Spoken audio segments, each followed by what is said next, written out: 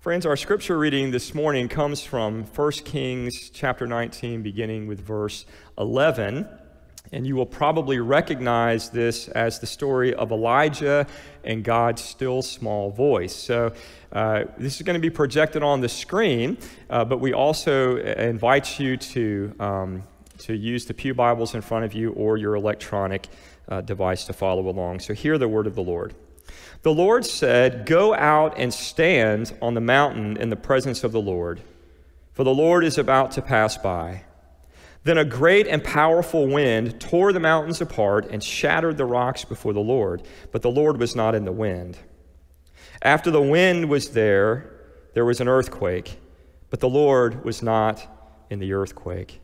After the earthquake came a fire, but the Lord was not in the fire. And after the fire came a gentle whisper. When Elijah heard it, he pulled his cloak over his face and went out and stood at the mouth of the cave. Then a voice said to him, "What are you doing here, Elijah?" This is the word of God for the people of God. Thanks be to God. Friends, I don't know about you, but I love hearing stories of transformation. Stories of people who encounter God in dramatic ways, and it just changes the trajectory of their lives. Back in November of 2017, Kyra Langston, who is now our Minister of Children and Families and is here this morning, raise your hand, Kyra. I did get permission from Kyra to tell this story. But she came and she gave her testimony about how God had delivered her from a full-blown heroin addiction. She talked about how she was injured and started taking pain medication as prescribed by her doctor, how she got hooked and eventually, when she could no longer get those pills, turned to street heroin, hit bottom, and wound up in jail.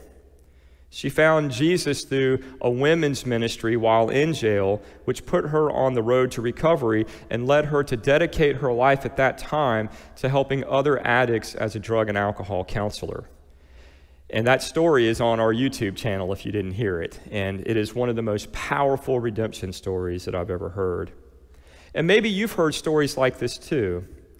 You know, people go through a divorce and get stuck in anger and resentment, but then they go to something like a Christian concert and have a mountaintop experience. They find the courage to forgive their ex and start living a new freedom and joy, freedom from bitterness and anger. A young person hears God calling him to ministry, but feels unworthy and ill-suited, and so resists that call for years, even decades, but finally makes a decision to go to seminary and has a life-changing experience. But as heartwarming as these kind of stories are, they don't always connect with people.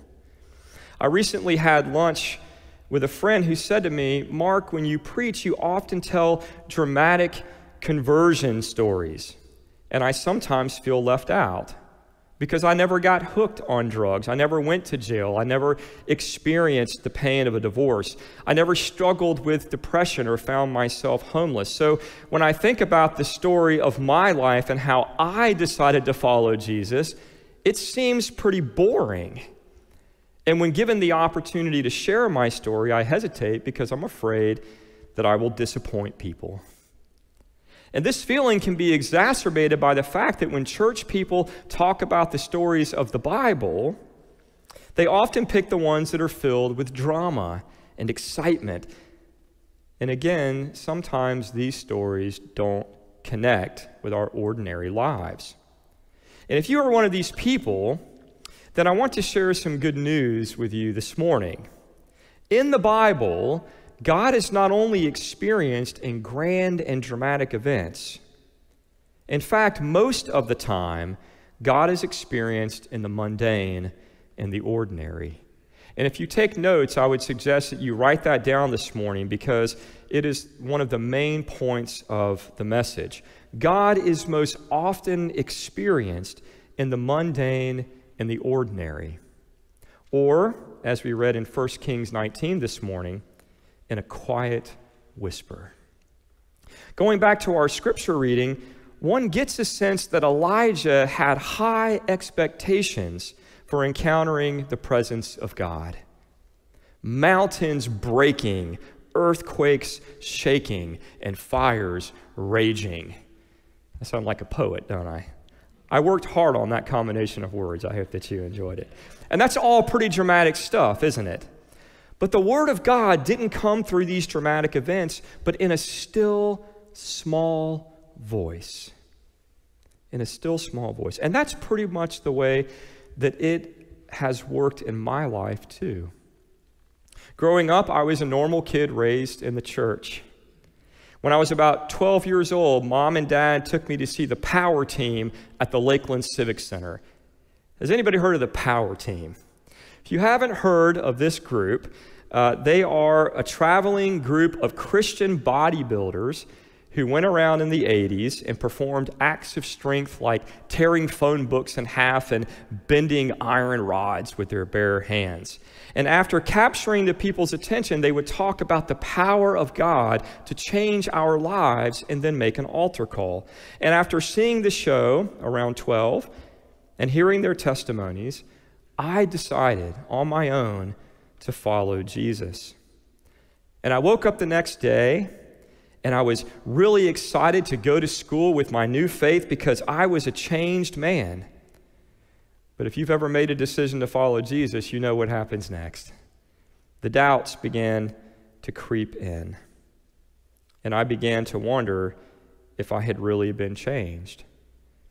For the first time in my life, I began to see the extent of the hurts, habits, and hang-ups that made it difficult for me to follow Jesus in my everyday life. I knew deep in my heart that God loved me and wanted to be with me, but my desire to stay close to God and to follow Jesus proved to be fickle and half-hearted. Looking back, I had serious self-esteem issues. And for whatever reason, I just never felt good enough. I also felt alone and isolated because for me, following Jesus meant distancing myself from all of my non-Christian friends, which were the only friends I had, and going to church every time the doors opened. But eventually, the guilt and shame from what I perceived to be repeated moral failures, as well as the loneliness, became so overwhelming that I could not bear it, and it led me back to God, back to church, back to, in the language of my faith tradition, getting saved again. To varying degrees, I would repeat this cycle ad nauseum for 25 years. During this time, God spoke to me many times in subtle ways through countless people, various circumstances, books that I read. And this led to new insights, and it led to healing, and it led to growth. But throughout those 25 years, I never really gave myself wholly to God in complete and total surrender. Ultimately, I wanted to maintain some vestige of control in my life, along with the delusion that I could somehow, with enough willpower and intelligence, solve all of my own problems. That I could create the life that I wanted by using the gifts that God had given to me, but without asking for God's help. Of course, this never worked, and it always led me back to God.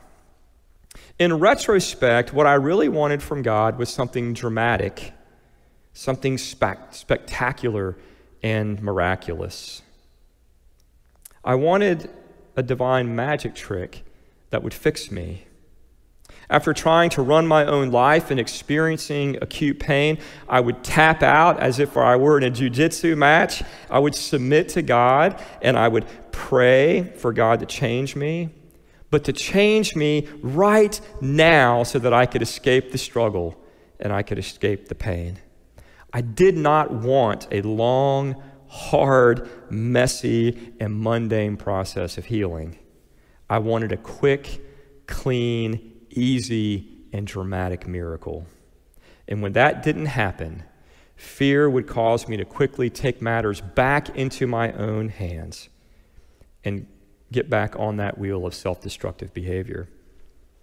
You might find this surprising, But it wasn't until I was serving my second church that I came to accept that following Jesus is not a quick fix, but a lifelong journey full of ups and downs, successes and failures, victories and struggles.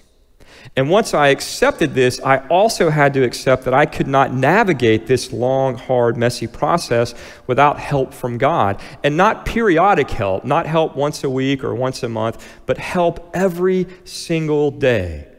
The kind of help that's made available through spiritual practices. The difference is that these spiritual practices, which I grew up learning as spiritual disciplines, they were no longer obligations imposed upon me by people in authority. But for the first time, they became ways to connect with the presence of God so that I could receive what I needed to heal and grow, both spiritually and emotionally, and to experience abundant life. And much to my chagrin, all of this did not come through divine magic tricks and dramatic events, but through very ordinary, mundane things. And I share this part of my story to emphasize the main point, that when God speaks to us, it usually happens through the ordinary.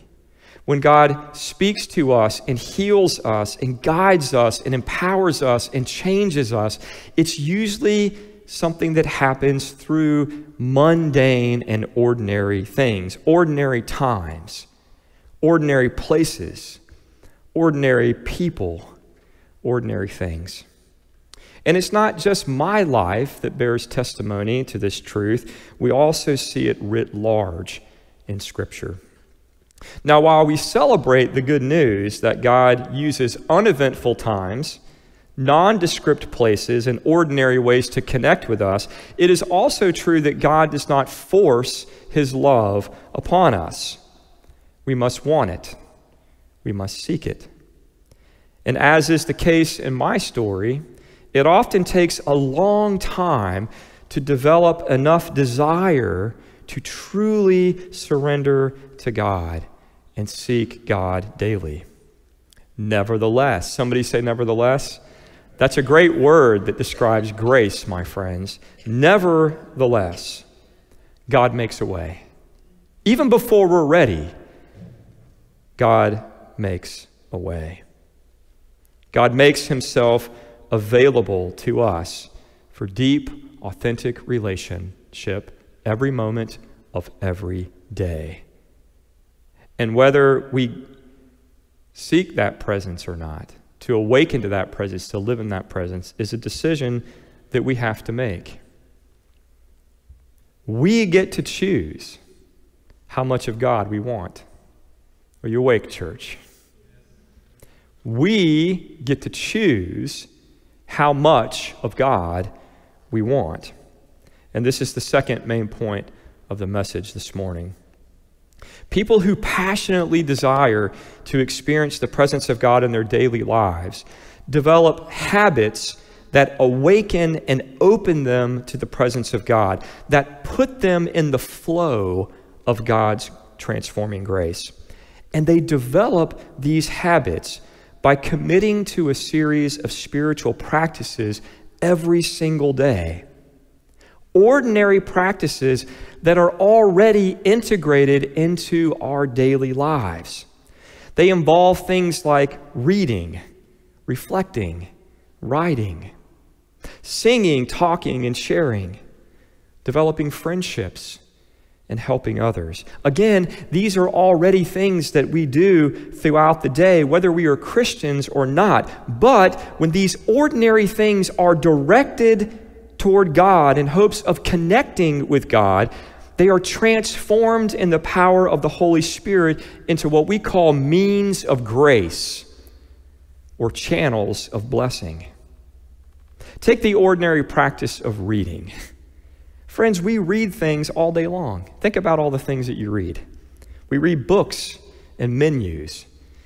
Menus can be particularly challenging for me now that I'm pushing 50, and if I forget my reading glasses, my family laughs at me as I open the camera on my phone and zoom in so that I can read what's in front of me. But we read books and menus. We read street signs and social media posts, magazines and recipes when we're cooking dinner. But when we direct this reading toward the Bible, for example, and read prayerfully with the intention of hearing from God or encountering God's presence, this reading becomes a spiritual practice that in the power of the Holy Spirit can function as a means of grace, a way of connecting with God. Or take the ordinary practice of conversation. Think about how many conversations you have every day. We talk to all kinds of people, don't we? Spouses and children, colleagues and supervisors, people that we like and people that we don't like, cashiers and clerks. But when we direct our conversation to God with the intention of talking to and listening to God, our conversation becomes prayer, and prayer is a means of grace. Or when we direct that conversation toward other Christians with the intention of discerning God's will and doing God's will, it becomes a spiritual practice, a means of grace, whether it takes the form of Christian counseling, spiritual direction, or just a meaningful conversation with a trusted friend. God can work through that to connect with us. Or take the ordinary practice of singing. Most of us listen to music, and a lot of us sing along with music, even if we're not very good singers. Have you had this experience before? We listen to and sing rock and rap, pop and Christian, reggae, if you live in Cocoa Beach, and country, if you're my wife, classical and crooner. But when we direct that singing to God with the intention of praising God and gaining encouragement to follow Jesus, singing becomes a spiritual practice, a means of grace. And when we put all of this together, this praying and singing and reading, we put all this together, we get worship, which is another spiritual practice, another means of grace, which is not limited to corporate gatherings on Sunday morning once a week, but is something available to us as a practice all day, every day. Or take the ordinary practice of giving. We give to people all the time. Pay attention to how often you share or give to others. Whether it's giving change to the man holding a sign at the corner of A1A and Pineda, donating food to a local pantry, or writing a check to your alma mater, or filling out a pledge card for the United Way. We give throughout the year, and it feels good, doesn't it, to help others. But when we acknowledge that God is the giver of all good gifts, and we give for the purpose of advancing the mission of Jesus and bearing testimony to the generosity of God, guess what happens in the power of the Holy Spirit? Our giving becomes a spiritual practice, a means of grace. Again, the goal of these kinds of practices is to help us to develop an awareness of God all around us in every moment of our lives, which allows us to get in touch with the will of God and to find what we need to carry it out. Like Elijah, we find God speaking in the still small voice that whispers to us amidst our ordinary daily routines. And this means, my friends, that we can have as much of God as we want if we are willing to seek it. So what about you? How much of God do you want? How much healing do you want? How much peace, love, and joy? How much guidance, wisdom, and empowerment? How much growth? And how much of yourself are you willing to give to God day in and day out to receive these graces? If you have a desire to have more of God in your ordinary daily routines, the first step may be to ponder what it would be like and how your life would change if you committed to one of these practices for a short period of time. And the second step, after you kind of get an image in your mind of what might it be like, what might happen to my life if I just picked up one of these spiritual practices and tried to stay awake to the presence of God. Once you get that vision, the second step is to try it out for a little while. Maybe every day for 4 weeks to try to train a new habit. And as you do this, it may be helpful to seek some guidance from a mature Christian friend. I wonder who in your life can help you and support you to do this. It might be helpful to consider how other people have managed to integrate things like prayer and Bible study, worship and generosity into their everyday lives. You may consider what kinds of resources are available to help. Things like books and apps on your phone, classes at the church. I am convinced, my friends, that the more of these practices you are willing to do, and the more often that you do them, the more you will find yourself in the flow of God's grace. See, God's grace is already flowing. It's always flowing. We just become blind, deaf, and dumb to it, right? But when we awaken to the presence of God and allow ourselves to be integrated into the flow of God's grace, and we're cooperating with God's grace through these spiritual disciplines, what happens? Well,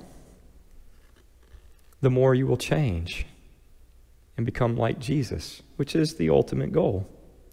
And the more that you change and become like Jesus, the more time that you're going to want to spend with God, and the more time you're going to want to spend in these practices, so that it's no longer an obligation. Right? I always tell people when I teach the spiritual practices, there's no devotional police that's going to come around and write you a ticket if you don't do your, check off the box on your 1-year reading plan, right? It's not an obligation that we hold to with some kind of legalistic mentality. These are gifts of God. They are practices in which God makes himself available to you. And says, here I am, arms wide open. Come, spend some time with me. Let me embrace you. Let me heal you. Let me guide you. Let me empower you. Let me give you the life that Jesus lived and died for. Abundant life. Friends, make no mistake. God wants all of you all the time and makes himself available every moment of every day. The question is, and always will be, how much of God do you want?